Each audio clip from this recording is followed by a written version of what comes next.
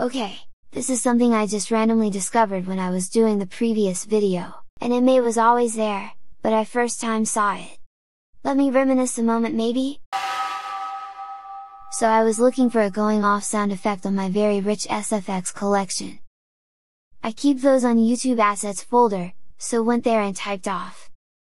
Then I started scrolling down, when I suddenly saw that.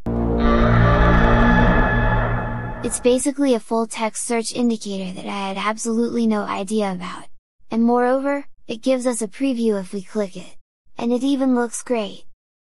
Anywho, did you know it? And I just joined the party late?